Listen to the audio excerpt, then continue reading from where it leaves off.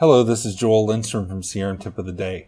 In this tip, I'm going to be comparing the CRM for Outlook Legacy plugin versus the Dynamics 365 app for Outlook, specifically the scenario of tracking and setting regarding on an email. Which one is faster? So first, I'm going to start with CRM for Outlook. And I'm going to be emailing my good friend TipJar. And just to mention, you can send your tips to jar@crmtipoftheday.com and send any of your tips about using CRM, administering CRM, developing for CRM, and we'll get them up on CRM Tip of the Day. Some of our best tips come from some of our readers.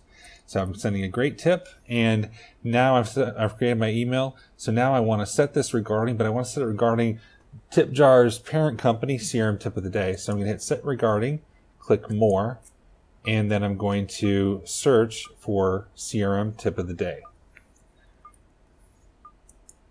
CRM Tip. There we go.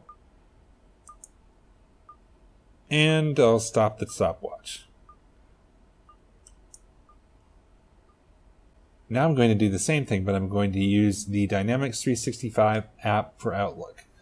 So I'm going to write my email to jar@CRM Tip of the Day. Great tip. And now I'm going to start the stopwatch and click on Dynamics 365.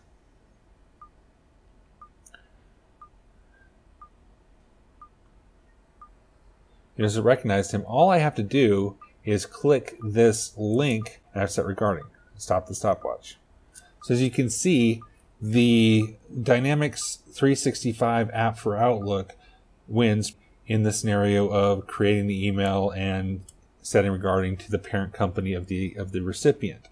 Now you may be thinking, yeah, but now that you've tracked an email to Mr. Jar, you can hit Set Regarding and have your recently selected regarding records here, and that is true.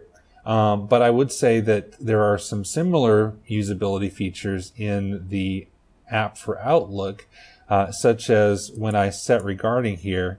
It gives me my recently used and pinned records. So if I have TipJar pinned there, I can very easily select him very quickly. So I would say that pretty much negates the both have very good usability and recently viewed records. I would argue that the app for Outlook's recently viewed and pinned records feature is actually better than the legacy Outlook clients remembering what you've selected, because this is specific to my machine. If I use multiple computers, or if I have viewed a record inside the web client but haven't done it in Outlook, this won't know anything about it, where this method that shares the same recently viewed records and pinned records with the other interfaces such as mobile, etc., is actually preferable.